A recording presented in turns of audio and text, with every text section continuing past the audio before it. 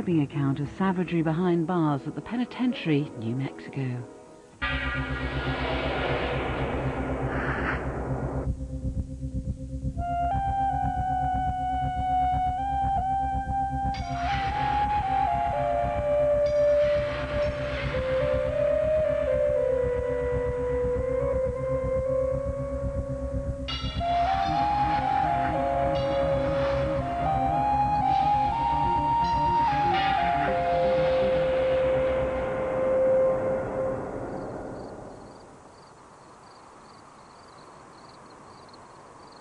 On the high plains of the desert, 14 miles southwest of the city of Santa Fe, stands a near-deserted prison.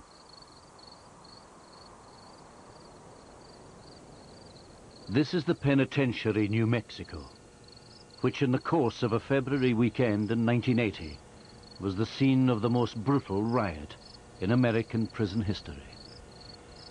All the forces of hell were unleashed. And it happened right there. Never seen that much rage, overt, touchable rage and hate. I never realized that people could be so inhumane. It was overkill. I heard people being tortured to death just feet from me, screaming and crying and pleading for their life.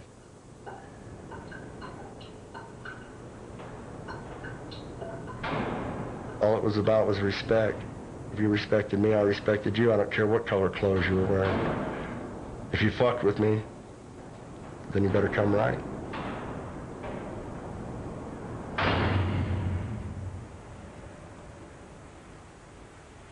On the blue side of evening, when the darkness takes control, you start looking for a reason to take your lonesome on down the road. How's love? The story of what happened here provides a glimpse of the extreme depths of cruelty into which a prison can descend. The savagery was unique, but the events that led up to it could occur in any prison. Built in 1956, the penitentiary had for 20 years been a relatively safe place. But by the mid-1970s, all that was changing. The reason lay in a peculiarity of the prison's design.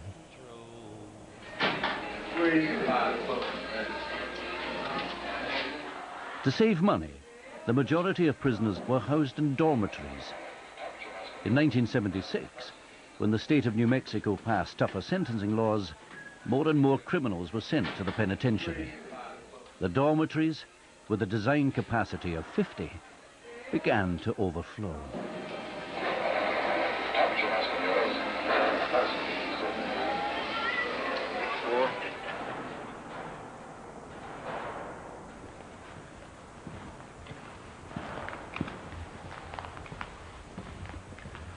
Well, there was 110 of us in this dormitory here. The noise was deafening because you had 20 or 30 radios going all at once, all on different stations, and you had to just sit in here. Those day rooms to the back were dangerous places at night, especially if the CO was down drinking coffee at the guard's kitchen. You were left to fend for yourself. When I first came in here, there was people sleeping on the floors. All the bunks were taken. Sleeping in the aisles. You'd walk here to go to the commode, and you stepped on somebody, fights would break out. It just got to be insane. I mean, they were just jam-packing people into them. And at one point, I know there was close to 100 in the dormitories. I mean, it had went from single bunks to bunk beds, and then to people sleeping on the floors. I mean, it was like sardines.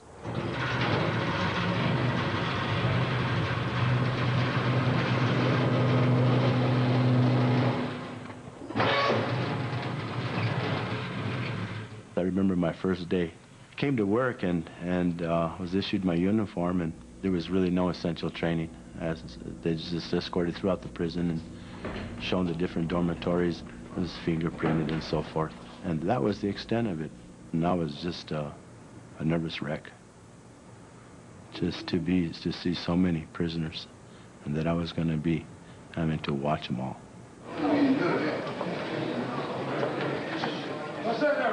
Whoever ever thought that a penitentiary could be run with dormitories was out of their minds, especially in the 70s, 80s. You know, that was not going to happen. I mean, not without problems. And eventually it was the undoing, because that many people were in one place at one time, and it caught up with them.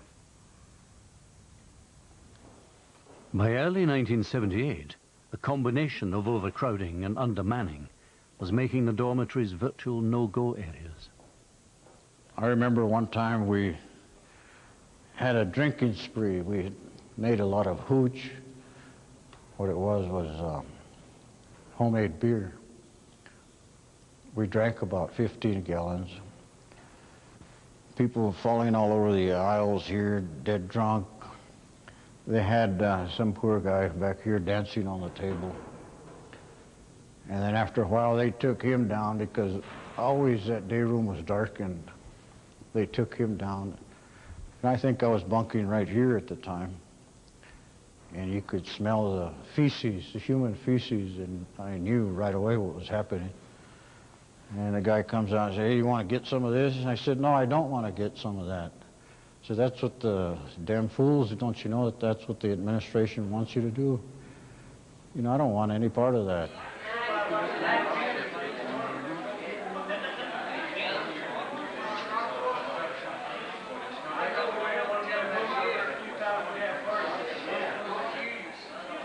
The original idea of the penitentiary, and the word penitentiary comes from the word penance, just like monks doing penance in a monastery, was really to set up prisons as monasteries, so that inmates would sit silently in their cells, meditate, read the Bible, and have a transformation. When prisons became overcrowded, then it meant we had to allow inmates to congregate with each other, had to allow inmates to work inside the prison, have association with each other. And when that happened, it meant that the idea of rehabilitation becomes secondary. What becomes important now is, how do you control these people, because they outnumber us, they can take over our prison, they can burn it down, they can kill us. So how do you control them? How do you keep them from tearing up your prison? On the blue side of me. The penitentiary of New Mexico's answer to the problem of control was simple. The increasingly overcrowded dormitories were situated together at the south end of the penitentiary. At the opposite, north end, were cell blocks, where those considered dangerous or disruptive could be isolated. The most dangerous inmates were segregated in cell block 3. By 1978, there were as many as 25% of the inmate population in cell block 3, which meant that we were well over 200 inmates in the disciplinary unit, which was designed to only hold 86 inmates.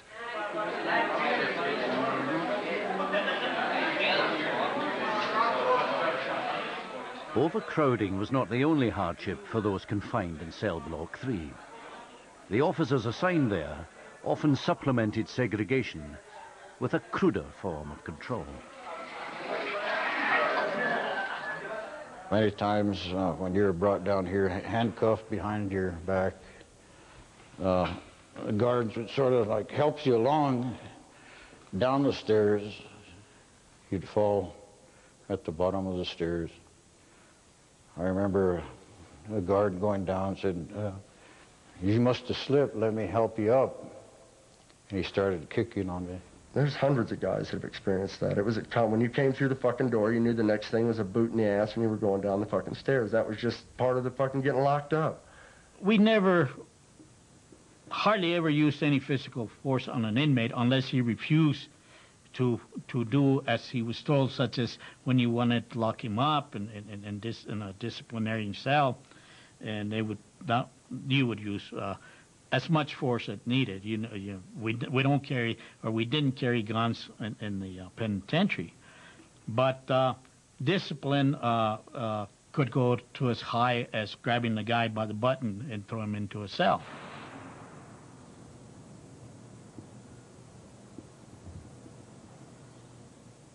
There was one incident in particular, cell block 3, when they had brought in a person to segregation and they started beating him. And that's when they would make comments to me to join in, and I told them I couldn't, because there was just the numbers were too great on one individual. The most extreme punishment the prison could officially administer was meted out in the basement of cell block 3. These two cells on the end are what's known as the sensory deprivation cells. Of course, these were always closed at all times, so there was no light going in, no ventilation, no sound. When you were inside these cells, you felt that you had been swallowed by something. We always referred to these as being in the belly of the beast. There was no light, there was no toilet, there was no bed, there was nothing in there, just a hole in the floor so he could use the bathroom. And he would get a sandwich, one sandwich a day, or a sandwich for each meal, and some water. And then 15 days of that, and well, that guy came out being a good boy, a good discipline real good.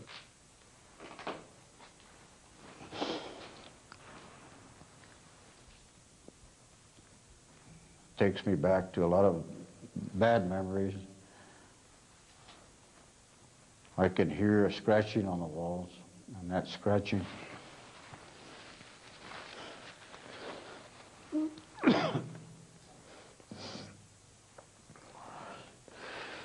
that scratching was my scratching.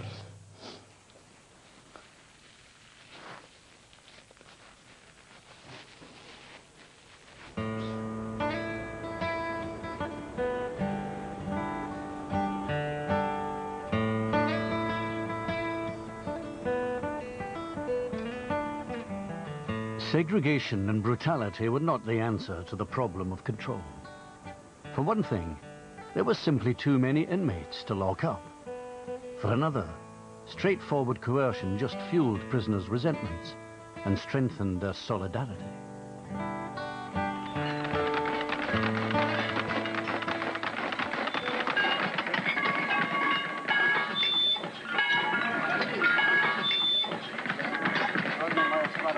There were 8, 10 of us, white dudes, that would ride together under any circumstances. It didn't matter how many, where, when, to what extreme, we would do it.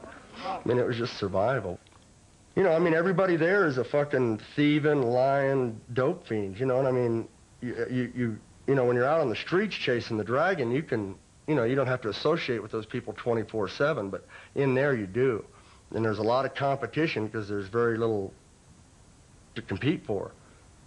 I've seen people hurt and or killed over a pack of cigarettes. And, you know, out here, if you don't pay your bills, they take your fucking house. In there, you don't pay your bills, they'll take your fucking life. It was the law of the jungle. It was the law of the strongest. And so how do you become strong? You fit together in a group. And that you walk together in a group and you do things together in a group. And so if you try to do your time one day at a time and you don't participate in that and you don't belong to anybody, then they're going to get you. And they're going to get you and they're going to hurt you and they're going to use you. And they're going to enjoy it. By the end of 1978, the population had reached an all-time high of 1,272 inmates.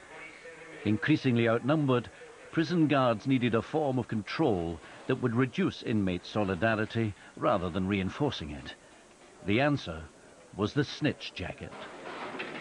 To have a snitch jacket hung on you would mean that you would be labeled as a snitch. It was a threat. It was a way to threaten information out of an inmate by saying, if you don't tell us what we want to know, we're just going to pass it around to the other inmates in here that you're a snitch. And as you know, I mean, being a snitch in a prison means that your life expectancy probably isn't going to be too long. Snitches were informants. Real or suspected, they needed protection. They too had to be placed in a cell block. In their case, it was cell block 4, where they were housed alongside other vulnerable prisoners such as rapists and pedophiles.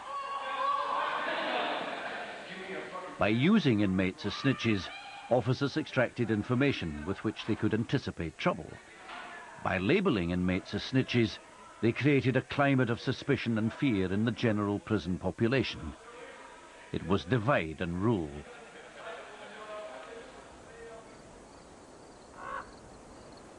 What the snitch system did was to deflect the hatred and resentment inmates felt for the authorities towards the inmates held here in cell block 4.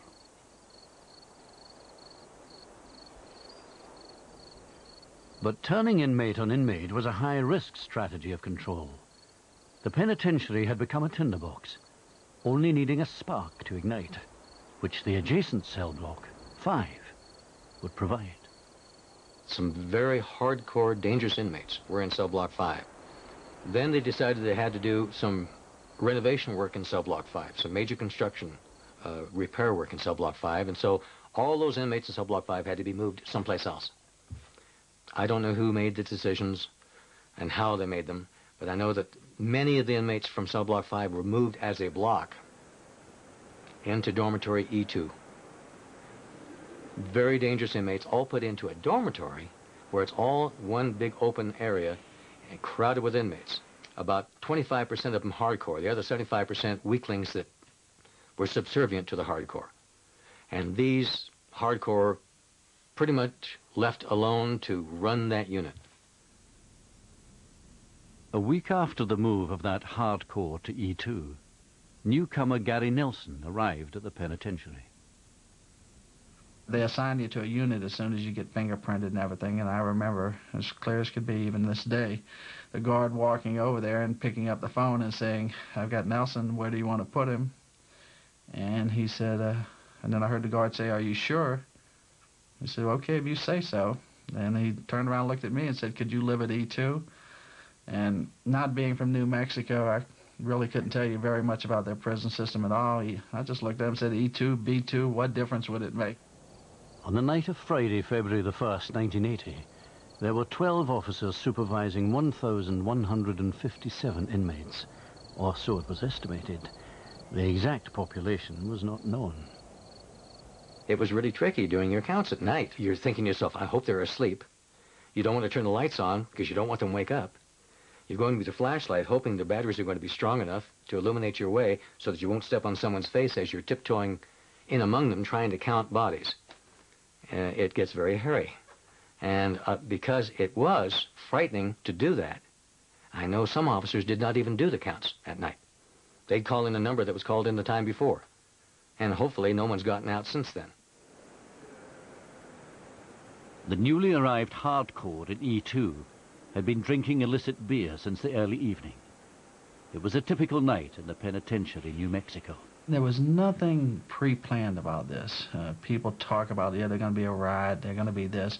Just nothing at all. And we're all sitting around playing cards, doing things. All of a sudden, somebody got up, jumped up and said, Danny Ray Macias. I mean, it's well documented at this point. Said that, hey, tired of this place. When they come to count, if they don't like that door, we're going to jump them and take over this place. And anybody that stays in bed is going to get hurt. At 1:09 a.m. on Saturday, February the 2nd, prison officers moved toward the prison's south end to do a final check of the dormitories, a process which many of them detested and feared. In order to speed their work up, the most basic security procedures, such as locking the doors of the dormitories behind them, were, as usual, ignored.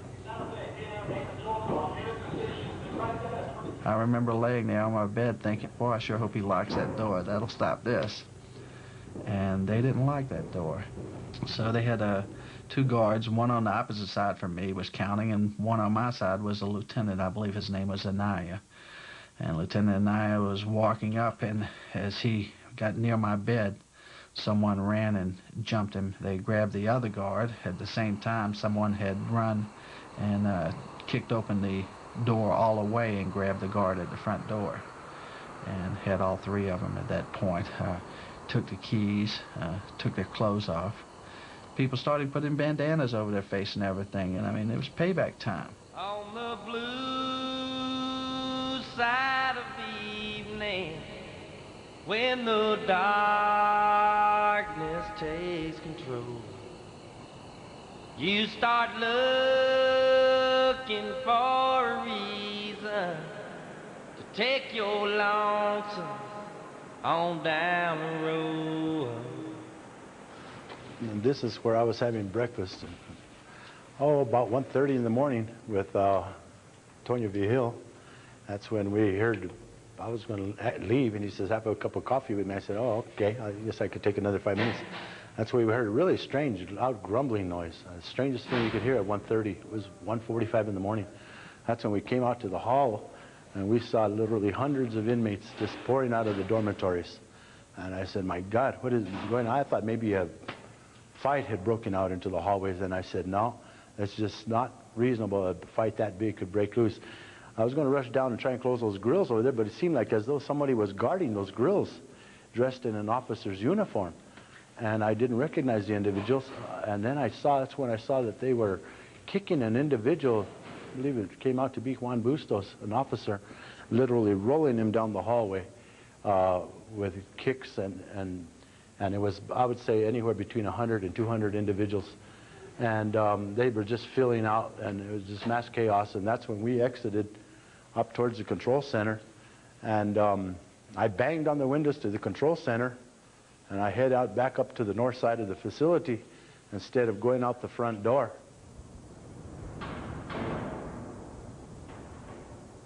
The rioting inmates were also making for the control center because it contained the keys for every lock in the penitentiary. Security in the control center was so important that it was always manned by 2 guards and protected by a sheet of specially reinforced glass installed just 2 weeks previously.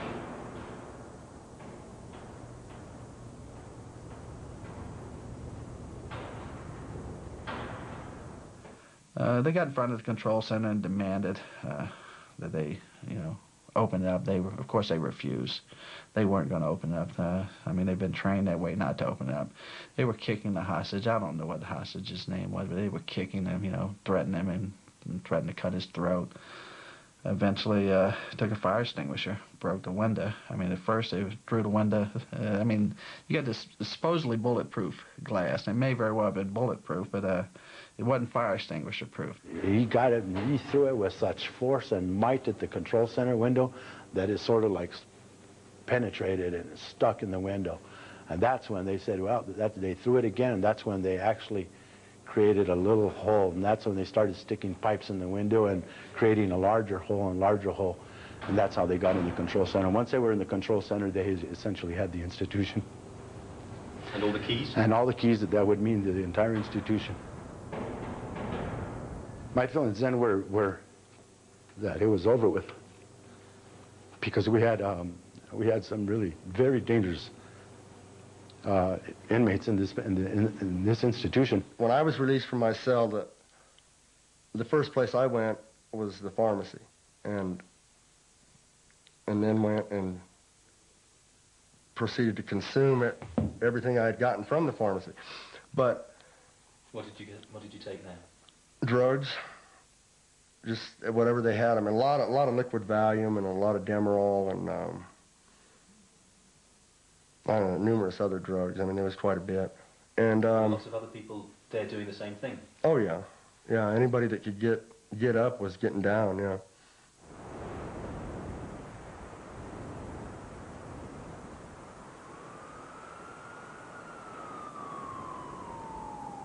The guards who had fled the control center alerted the state police, who began to congregate outside the prison at 2:15 a.m.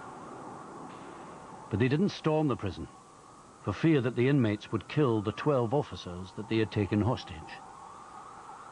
3 of those hostages were being held in cell block 3. Raymond Gutierrez, Edward Ortega, and Larry Mendoza. We were right here in this holding area for mattresses, the 3 of us. This is as far back as we could come.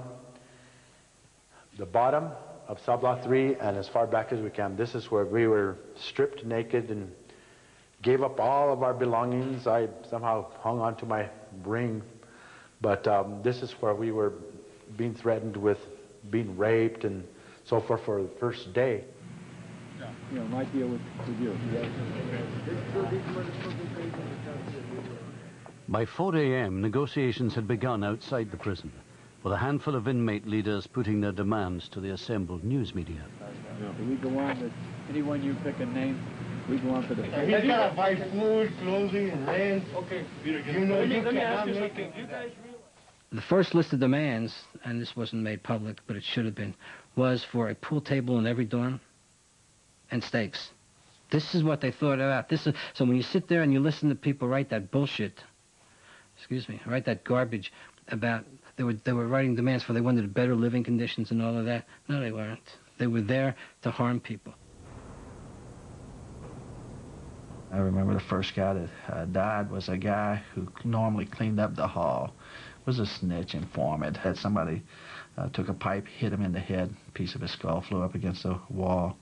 Body started quivering as he lay on the ground. I mean, it was like the first death, and you just start realizing, you know, this is a lot of potential to be violent, just a lot of potential. And things just started escalating from there. You could smell a lot of fear. There was a lot of people there that did not want to be there without guards there to keep the order and the peace. They really didn't like the fact that convicts were running, you know, I mean, that had control of the penitentiary. Here, and we're taking care of business. How are things over there? At one point, we were walking down the hallway, and somebody came and said that there was and this phrase has been blown out of proportion, there was an execution squad running around killing people. On the blue side of the evening, when the darkness takes control, you start loving. There was an execution squad in the prison that night, and it had a single destination. On down the road. You got all those people down there in cell block 4, and it's not each and every one of them, it's just some of them, have told on people that are there in prison, many of whom had life sentences, many of whom know they'll never see freedom again because somebody down there in cell block 4 has told on them. You can imagine what happens at the point to where you have people who are in prison for life. They now have the keys to the place where the individual who has put them in prison for life is. The self-appointed execution squad did have the keys to enter cell block 4, but they could not operate the control panel by which the individual cells were opened. Cowering against the back wall of those cells, just 9 feet from their would-be killers, the inmates of cell block 4 believed their bars would keep them safe. They were wrong.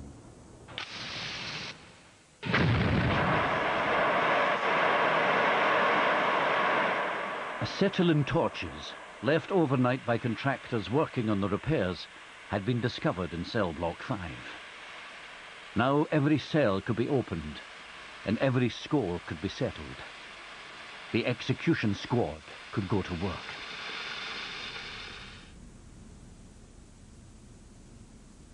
There was an execution squad in the prison that night, and I understand you were part of it. Is that right?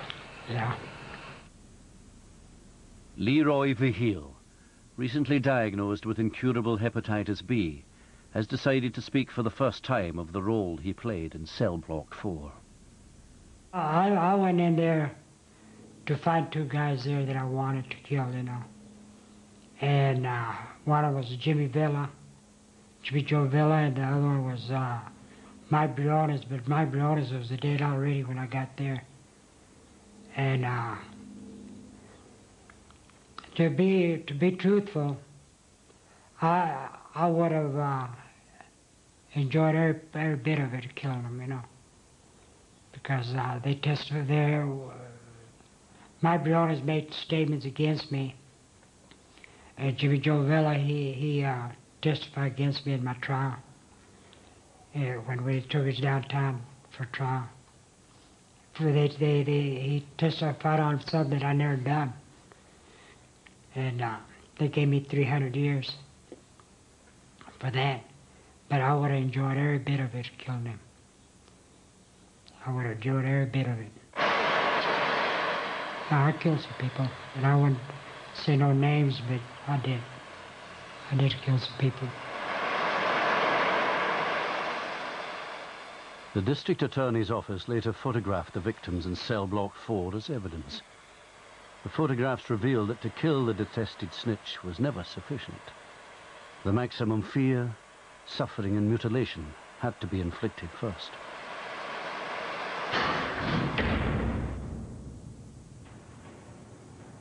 One inmate was killed when a piece of melted cell bar was driven through his head. The masked inmates worked their way from cell to cell, selecting those who were to die, taunting them with what would happen when their cell door was burnt open. In all, 16 inmates died in cell block 4. The last had to wait 3 hours for their moment to come. There's some guys there that, like I said, you know, some would deserve to die, and you know, some maybe not, maybe some didn't deserve to die. But you know, when I was going around looking for who I wanted to get, you know, who I was to get in my way, they just had to die, you know.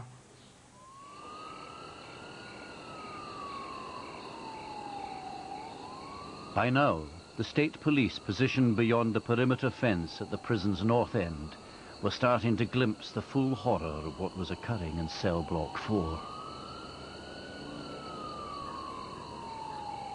Early Saturday morning, myself and another canine officer, Buddy Size, we're watching with binoculars and just watching the activities because they're just raising Cain inside. And we watched the guy being held up by 2 individuals. And he was standing basically looking like he was looking out the window, but he's not looking out. And they had a torch, and they just started cutting on his face with a torch. And they started working on his eyeballs with a torch. And all of a sudden his head exploded. Well, I guess the gas is building up with the heat of the acetylene. And I looked over at Buddy and I said, did you see that? And he says, yeah. And I just couldn't, I couldn't believe I just watched somebody die and there's not a damn thing we could do about it. Yeah, there was a certain amount of frustration taken out in cell block 4, yeah, against people that had put other people in the penitentiary. Yeah, there was a certain amount of, but to tell you the truth, that was over with before noon Saturday. That was, whatever happened in there happened immediately and was done. And you've been accused of involvement in that. Were you involved? Were you in cell block 4? I've been in cell block 4 before, yeah.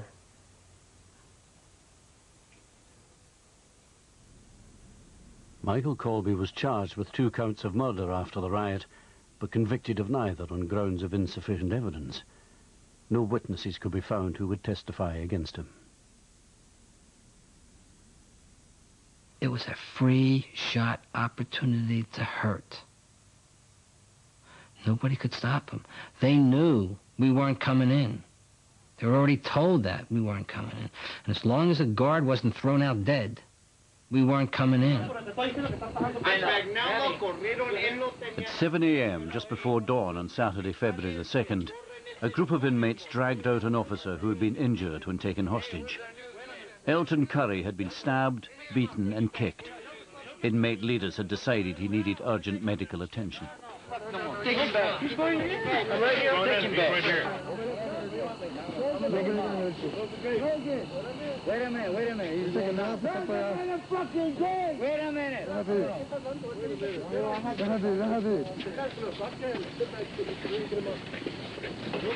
I think everybody realized that the minute an officer died, we died.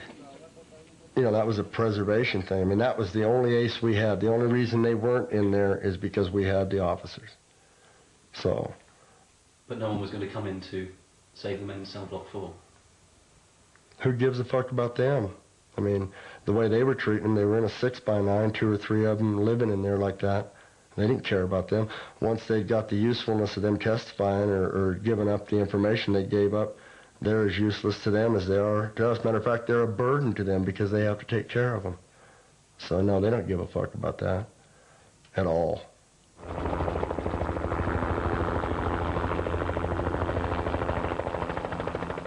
Throughout the Saturday, the standoff continued, but a fire started in the gymnasium was threatening to engulf the penitentiary. By 5 p.m., it had reached the basement of cell block 3, where Larry Mendoza and his 2 colleagues were still being held hostage. My whole cell block was literally, it looked on fire. The walls were all black. Everybody, there was masked individuals walking around, people that looked like they were all on drugs. And I looked down the hallway, literally down south, and it was just a strange mist in the air.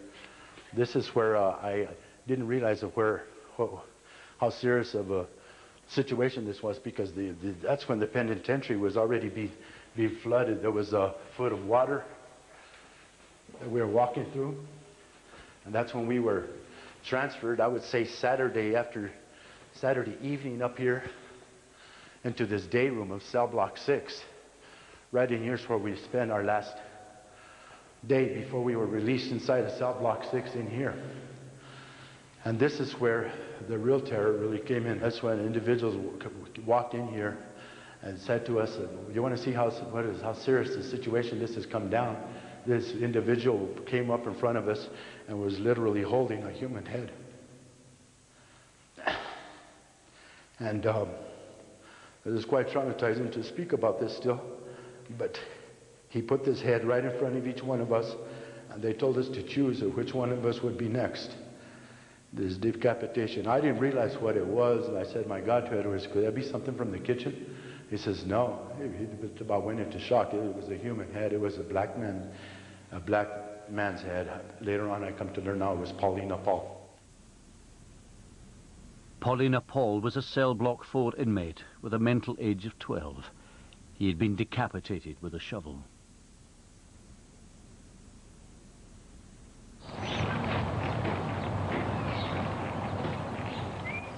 Sunday, February the 3rd, the second full day of the riot, dawned with most of the inmates lining the perimeter fence to escape the violence inside the prison. A hardcore continued to conduct negotiations, among them suspected leaders of the white supremacist prison gang, the Aryan Brotherhood, Jack Stevens and Michael Colby. Look here, no segregation, no nothing. I'm going to tell you right now, you can't put people in cell block 3 because there's no cell block 3 there. I was ecstatic. It was cool to have to be able to go wherever you wanted to do. I mean, it was like a party. I mean, I'd been there at that point for 6 years, and the foot had been on the neck, and it was a relief to be away from that, just like a party at the end of the week, on the weekend, is a relief from work. Well, that was a relief, only it's exaggerated quite a bit by the circumstances. I mean, to get back at the shit they had been doing to us and everybody there. In one form or another, every motherfucker there got fucking abused somehow. We were escorted out here onto the grass, and this is where negotiations had finally come down, but there was a breakdown was coming down in the negotiations. There was hundreds of state police and National Guard and every law enforcement agency that you could even imagine. Jack Stevens, Michael Colby, and other individuals that were the Aryan Brotherhood actually wanted to have Ray and I killed publicly. to show the extent of what had occurred inside the prison. But that's when we were brought right on out to the front, and I was whisked right on out the front gates over here. I didn't realize how bad a shape I was until that first night at home. I woke up in sheer shock and terror all night long, screaming,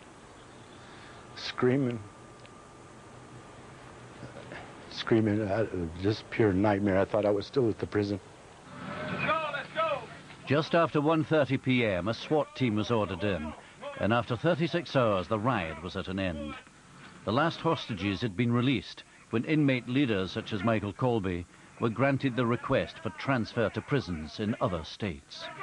And as soon as we entered the main lobby, going up the steps into the main lobby, we could see the total destruction that had occurred. There was water on the floor about a foot deep, and filthy water with all kinds of crap floating in the water, pills and capsules and syringes and debris. It stunk to high heaven. It stunk of smoke, and it stunk of, it also stunk of death.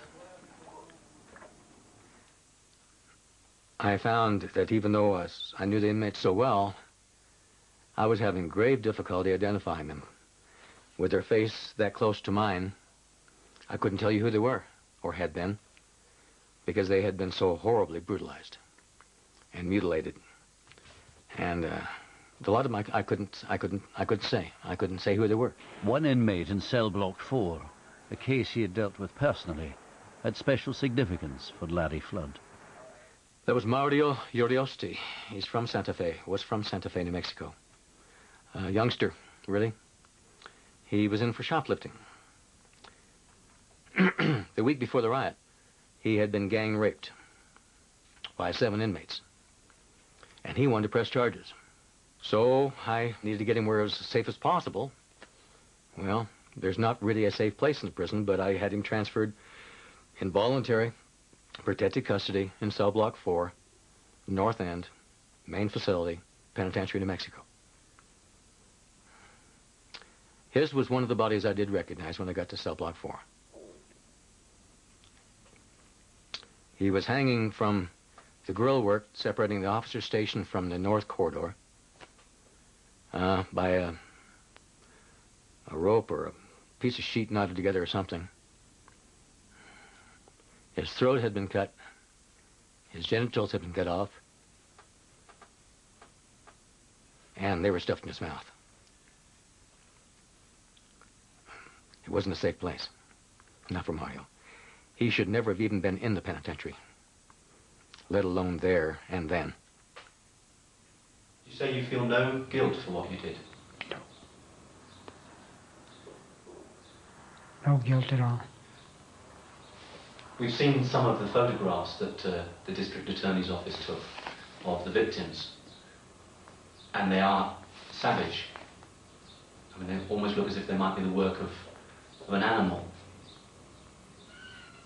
That's what the administration made us. But you chose to do it. It was your choice to do what you did. Yeah. Because like I said, the administration made us that way. If they want to treat us like dogs like they used to, you know, it would have been different. But the administration treated us like dogs. I mean, they didn't treat us like no human. They're animals. If you've ever seen lions devour meat, that's what I thought. That's what it was like. It was the blood was splattered all over. And then you look around and you just say, how could people do this to somebody else? How could you do that? We saw the cell where they burned their way through before they burned the guy with the blowtorch and before they put the rod through his head and all that. And you just think, you just imagine what it was like. It was like all the forces of hell were unleashed. And it happened right there.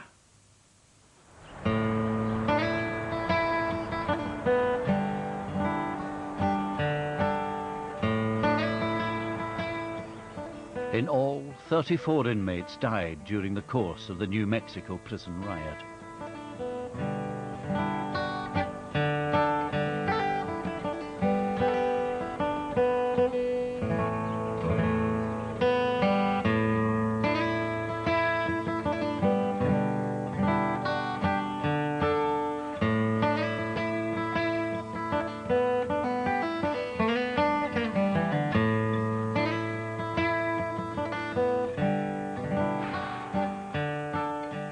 In the wake of the riot, New Mexico's Attorney General was commissioned to produce a report, an attempt to uncover the reasons for the unique savagery.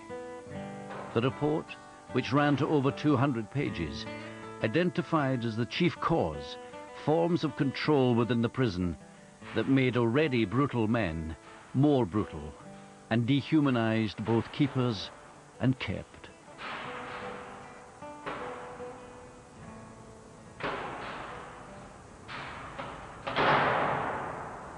When I worked on the Attorney General's report, interviewing people, talking with people, and looking at the pictures of the results of the violence, it's something I had nightmares about for years, personally. And it's something that I'll never forget. It's a watershed incident. But it's not just a personal incident, it's also an incident that tells us a lot about prisons, because it allows us to view what happens in a prison if we lose sight of how we can humanely control inmates. It probably would never play itself out exactly as it played itself out in New Mexico, but the dynamite is still there. It's just waiting for a match to go off.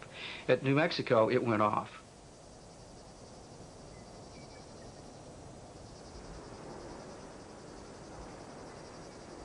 Today, only a handful of staff remains at the prison. Everything but the prison infirmary finally closed in November 1998. The penitentiary in New Mexico simply could not recover from the riot.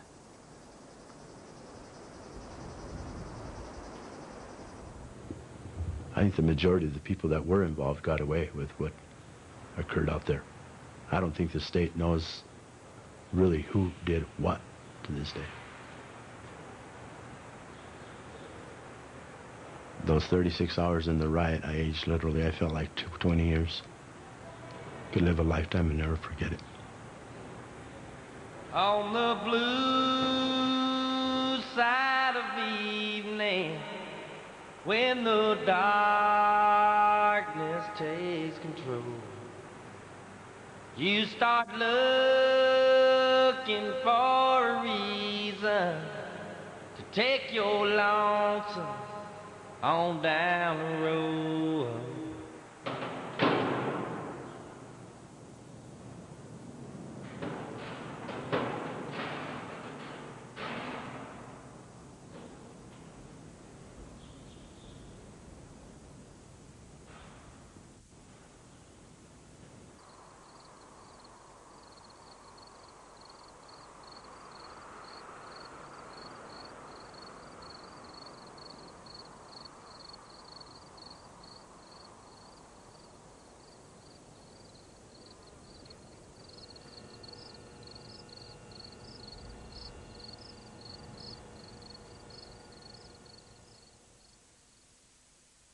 George Carman, QC. Mr. Hamilton,